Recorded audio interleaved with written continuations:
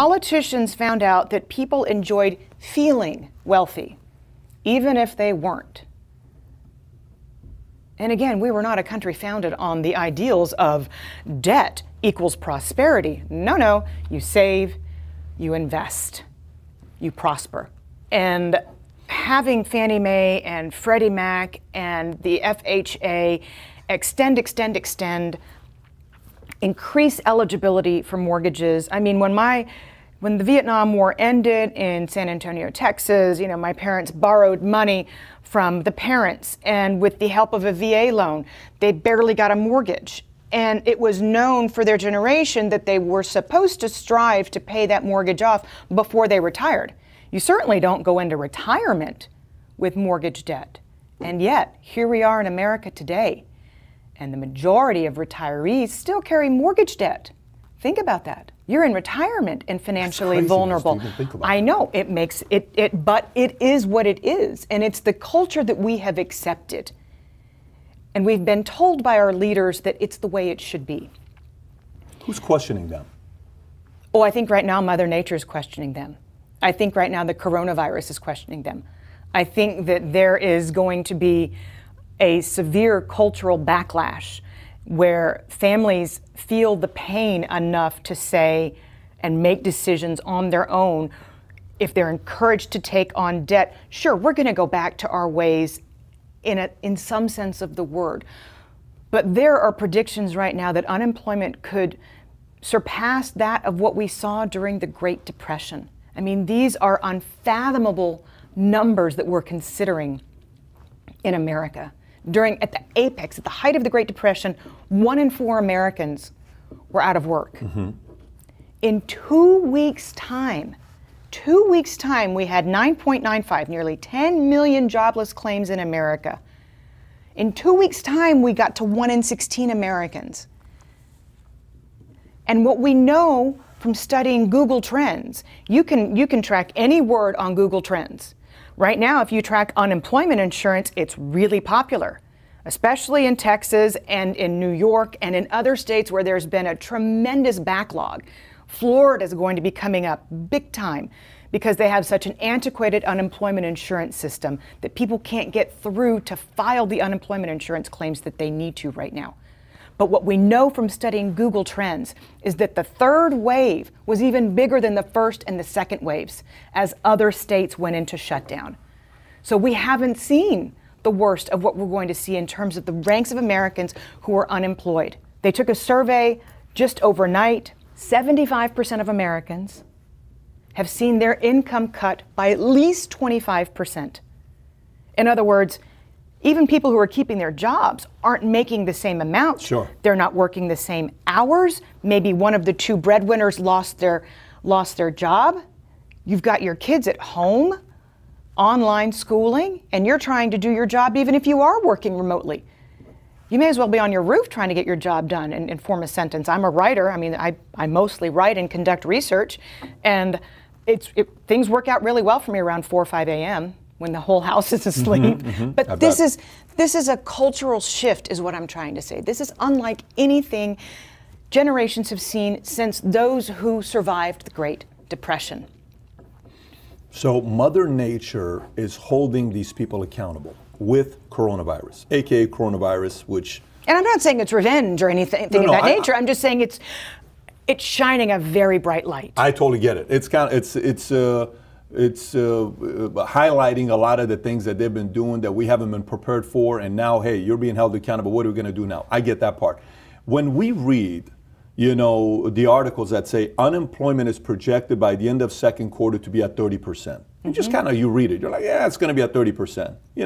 You're looking at the news, it's going to be at 30%. It's going to be at 30%. And so let me skip the channel, and I'm going to go to this next one. 30% is 30%. What does that really mean if you were to unpack? So, and here's what I mean by unpack 30%. If we were to unpack 30%, consequences, so ripple effect. If we go to 30%, 75% is minus 25% of income right now of Americans. 1 out of 4 was unemployed back in the Great Depression. 30% means 1 in 3.3. So we're going to go into some tough times. What is the ripple effects and what industries? What happens to people, economy, safety? Where does that go? What could that look like? So you're asking the key question here, because for as large as the fiscal stimulus is, and we've already got $2 trillion out there, the Federal Reserve is going to lever up by a multiple of 10, $450 billion, so that they can keep a lot of businesses still in business, some of which may or may not deserve to go out of business, but we'll get to that. But the fact is, from what we know today, the stimulus checks aren't going to hit until when a lot of Americans have been out of work for 6 weeks or more, the time the actual stimulus money hits their accounts. 6 weeks. Well, it was 3 weeks from the time of the signing of, when Congress passed the legislation and it was signed into law. And by then, there were plenty of Americans who had been in shutdown for 2 or 3 weeks. So there have been a lot of people who have been trying to get by on God knows what. That's why you've seen wealthy restaurateurs in major cities open their restaurants back up on their own dime to feed people who don't have food. We're talking about breadlines that you read about in history class in middle school. People who don't have food. And let's stick with restaurants for just a second. The percentage of restaurants that are never going to return, never, is tremendous. What do you mean by that? Never going to return? Never going to reopen. Never going to be able to find the financing. Your average restaurant has 2 or 3 days of cash flow on hand. A great restaurant maybe has 1 or 2 weeks of cash flow on hand. But they've been asked by the government to keep all of their employees employed and wait for the Small Business Administration loans to come through and float them through to the end of September. A lot of business people in America did the math and said, this isn't going to work, and I can't tell you that the demand is going to be there at the end of the second quarter, best case scenario. You can't tell me that as many Americans are going to go out and spend the way they used to. You can't tell me that as many Americans are going to go to concerts, go to the movies, go to sporting events, go to music festivals, get on planes. You know, something of this magnitude. I mean, there's a headline that hit today. There are more New Yorkers who have died as a consequence of the coronavirus than what died on 9/11. You know, I was in New York at the time. I worked on Wall Street at the time. It's something that reshaped my life and the way I viewed the world. Now magnify that, spread that across a nation. We're going to change the way we spend. And if we change the way we spend, we're not going to need to tap into as many services as we once did as a nation. So what I'm trying to say is, let's say we get to 30% unemployment.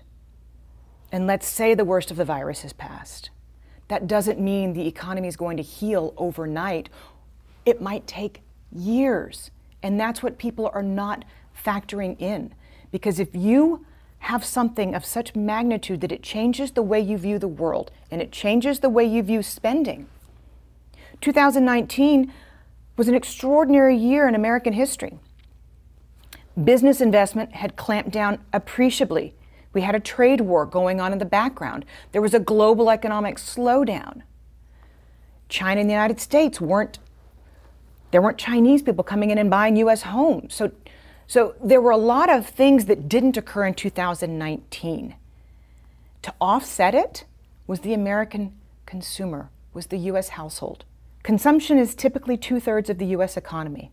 That's the way it's been year in and year out for a very long time. In 2019, consumption was 90% of the U.S. economy, as the Federal Reserve did everything they could to elevate the stock market, keep risky asset prices up, keep people feeling wealthy because they look at their 401ks, and spend, and spend, and spend, and spend beyond their means. 90% of U.S. gross domestic product in 2019 was consumption. I can't tell you when we're going to get back to a normal world of 2/3 of the U.S. economy being consumption because of the massive shock that this is placing on U.S. households, and the way that they're going to perceive money going forward is going to be a tremendous change. So you're saying even after this, we go back to business as usual, the recovery is not going to be immediate, because you have two camps right now, right? One camp is saying the moment this thing clears up, we're going to have, the economy is going to go back to 30,000, Dow's going to hit 30,000, everything's going to go back to business as usual, people are going to go back out and they're going to do what they're doing. You're saying no, it's going to take a while for us to recover from this.